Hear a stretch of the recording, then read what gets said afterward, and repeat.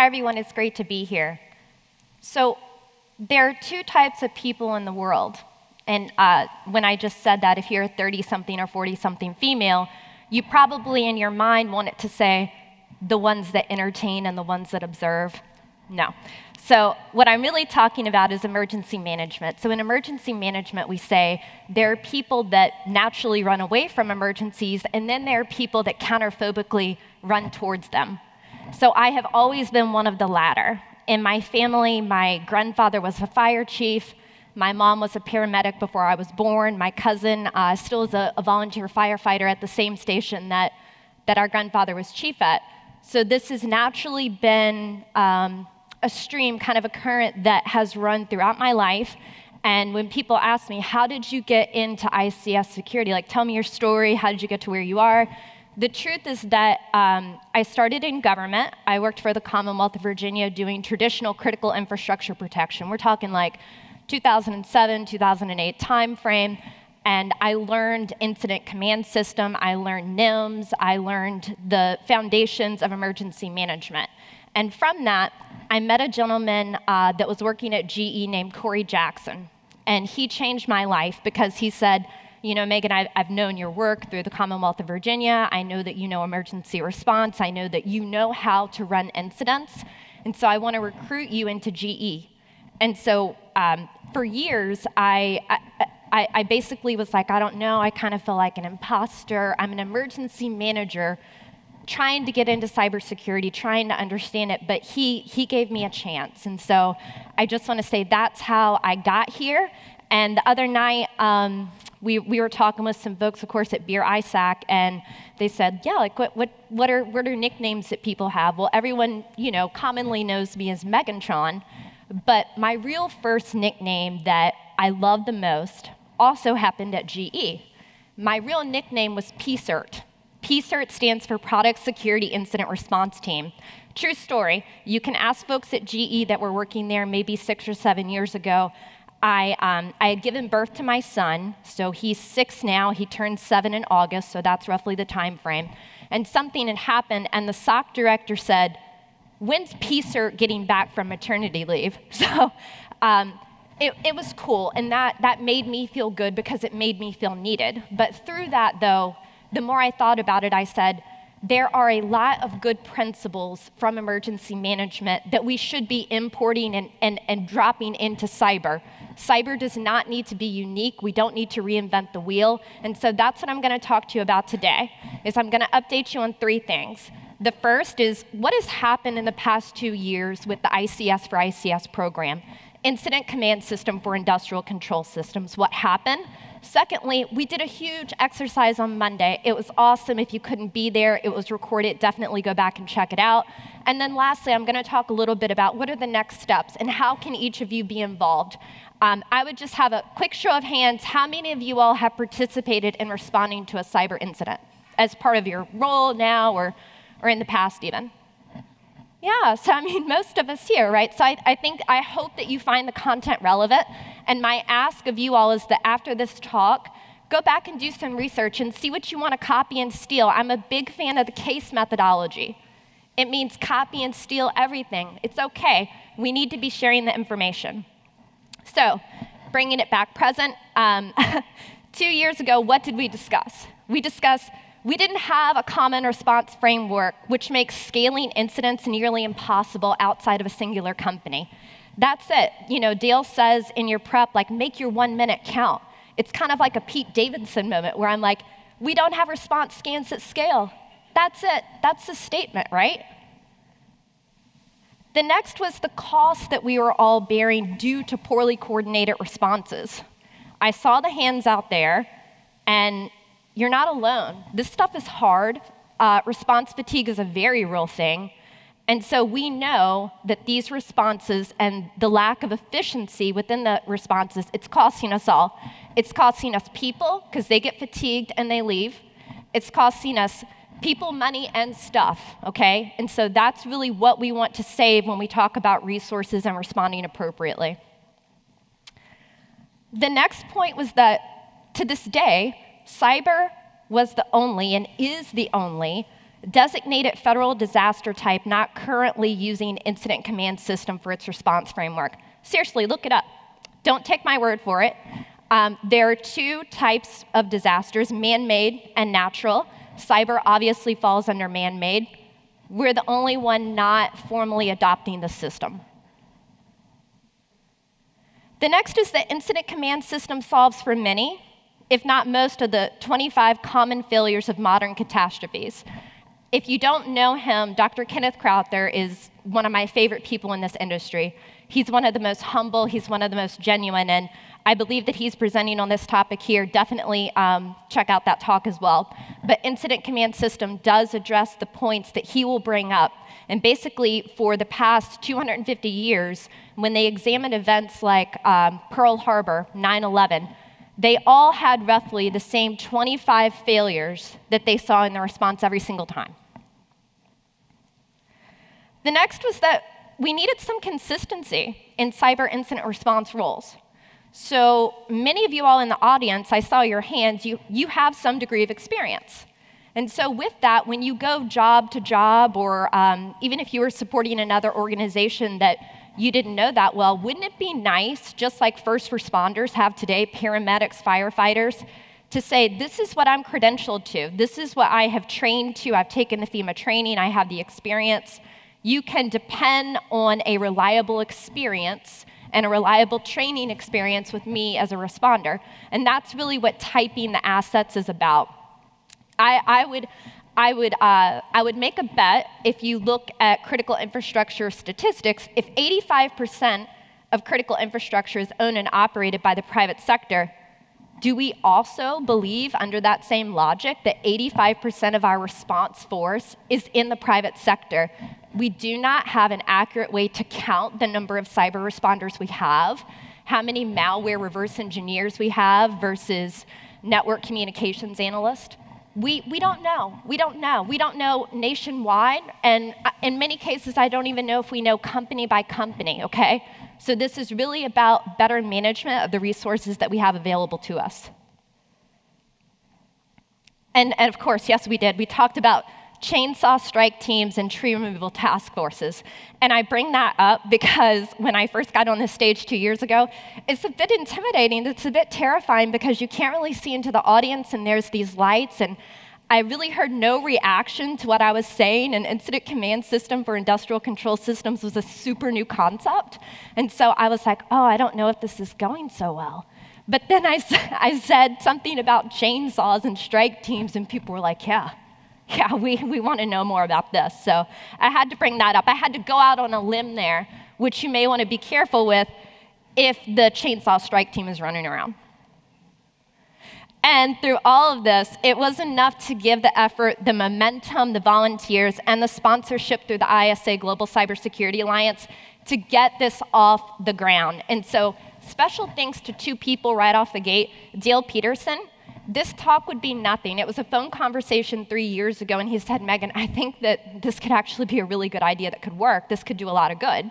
And secondly is Andre Restano. He's the managing director of the ISAGCA, and he said, I think that there's a lot of weight behind this. He put the resources and the funding and everything behind it. So if you see Andre, please thank him, because he's been kind of the heart and the lungs behind this as well. So I have this ridiculous picture of me up here. I did have the opportunity to testify before Congress. It was the honor of my life. Being a little girl from Nowhereville in Southern Virginia, this was something that in my life I never would have thought that I would have had the chance to do something like that. But it was a huge credit to Department of Homeland Security and others that said, this needs to get in front of Congress. They need to be updated on what this is and see what momentum we can further get behind it. But really, in my talk to Congress, I talked about a few points. I talked about the fact that a little bit of what I just discussed with you all, in that we have non-standard terminology against responding entities. Every company has their own playbook, and it's written for that company. And it's normally pretty lengthy, but it's not interoperable. We don't have common language. Again, it goes back to the scaling problem. But there's a general lack of capability to expand and contract staffing and other resources, non-standard and non-integrated communications, as well as a lack of consolidated action plans. And so again, I do want to thank Congress for the opportunity to present to them. And the key thing that I asked of Congress at that time was they said, well, from a policy perspective, how could Congress begin to take steps to get this into action? How do we do this from a policy perspective? And I said, the easiest policy, or where there's precedent in the past at least, is with Homeland Security Presidential Directive 5, HSPD 5, which mandated the alignment, and it mandated federal agencies to follow incident command system following 9/11. And since they've done that, they've seen tremendous deficiencies, obviously, in their response. And so what I suggested is, I said, I'm not supportive of the federal government mandating the private sector to adopt incident command system, but I would be very favorable to HSPD 5 being updated to highly encourage the adoption of incident command system within the private sector. And so that's where that landed. So where are we today? We have over 1,000 global volunteers. We completed our first round of credentialing of cyber incident commanders. It was Mark Bristow, Neil Gay, Brian Wisniewski, and myself. And we're currently also now using, remember the credentialing and the typing thing I just talked about? We're now using the FEMA One Responder system to hold our credentials. So we're working hand in hand with Department of Homeland Security, and thank you so much to Department of Homeland Security for offering this capability to us. It was exactly what we needed.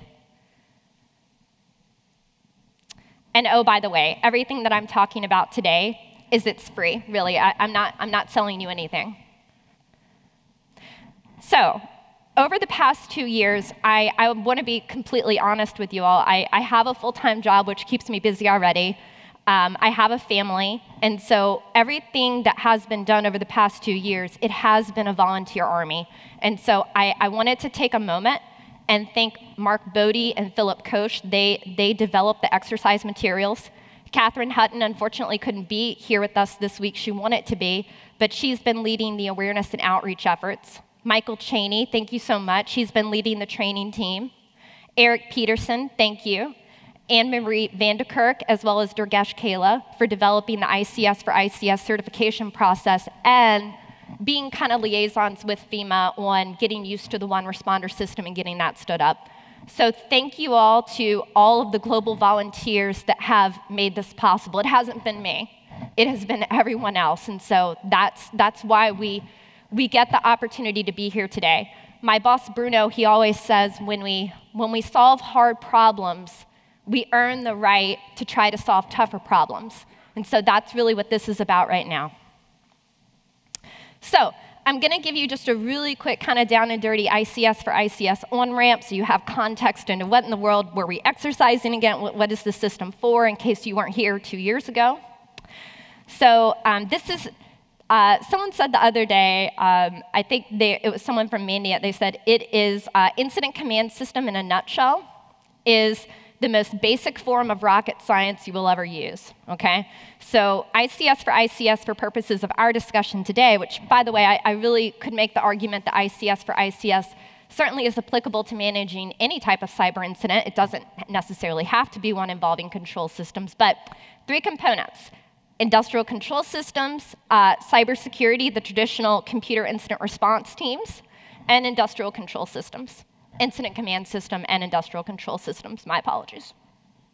So this is the methodology around FEMA planning processes, your local first responders. This planning cycle would look super familiar to them. They all know it.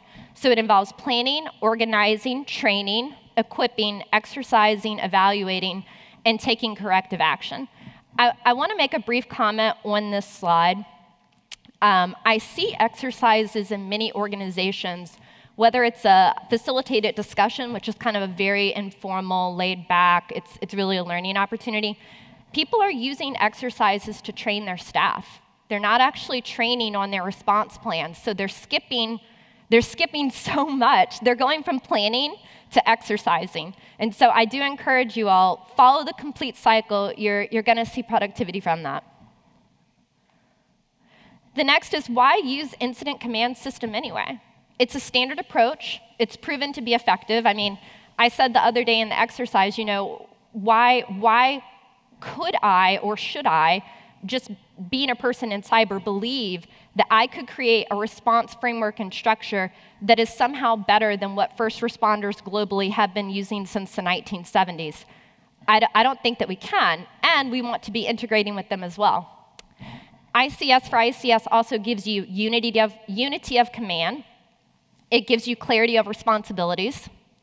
It gives you span of control. What span of control means, and this is very significant when you're running incidents, is that the best span of control is no one person should have more than 5 people they are managing during an incident. I'm sorry, I just misspoke there. They should have no more than 7. It's 3 minimum, 7 is max, with 5 being optimal. You have common terminology. You have adaptability to size and complexity. And this can be used for planned and unplanned events. I think someone said that they used it to plan a retirement party the other day. I was like, it's pretty cool. I could see it working. The next is unity of effort, and then finally, accountability. So with every role, especially the incident commander role, the buck stops with you. So you're often in charge of life safety decisions, and you are held accountable to that. And the weight of those decisions, you have them during the response, and that's okay. But the structure works to support all of the responders throughout that entire effort. So this is the planning P process. So again, this is context into what do we do at the exercise. So the planning P cycle, basically, it tells you when you meet.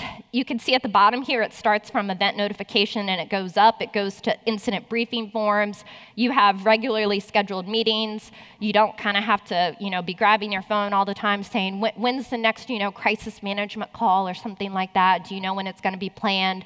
So-and-so go schedule the call, so-and-so, are you taking notes?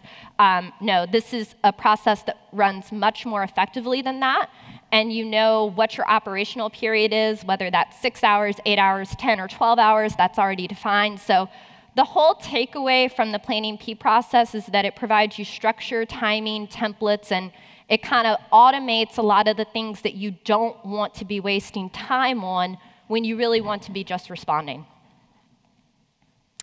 So now we're getting into the exercise. So what happened during the exercise? So the purpose was really just to test out the framework.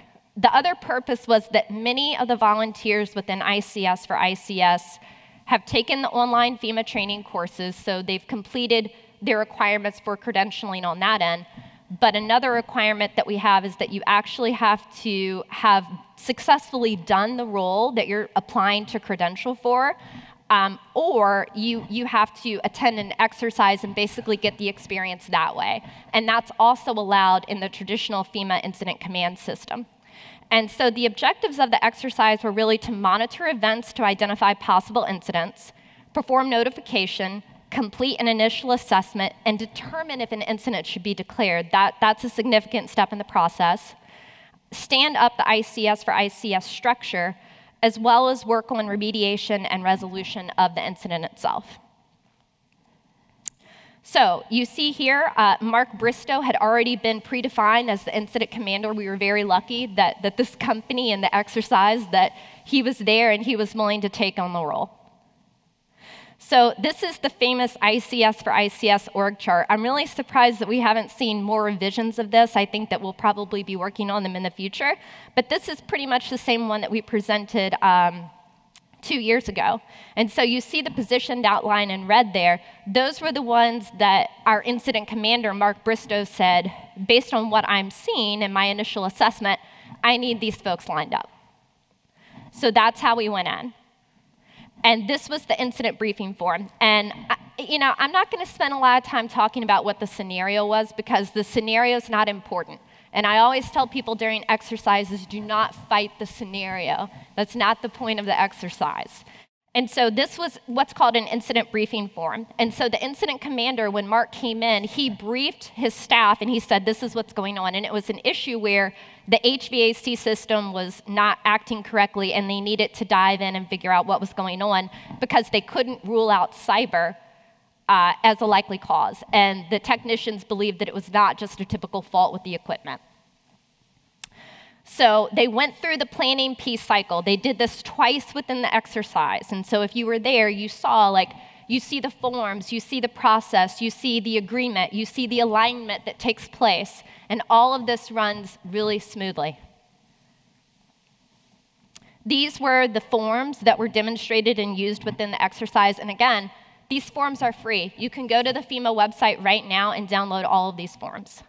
And so one that we'll kind of double click on here that I find super helpful is this is an org chart. And again, you can download these forms, but you see the different roles that were in play.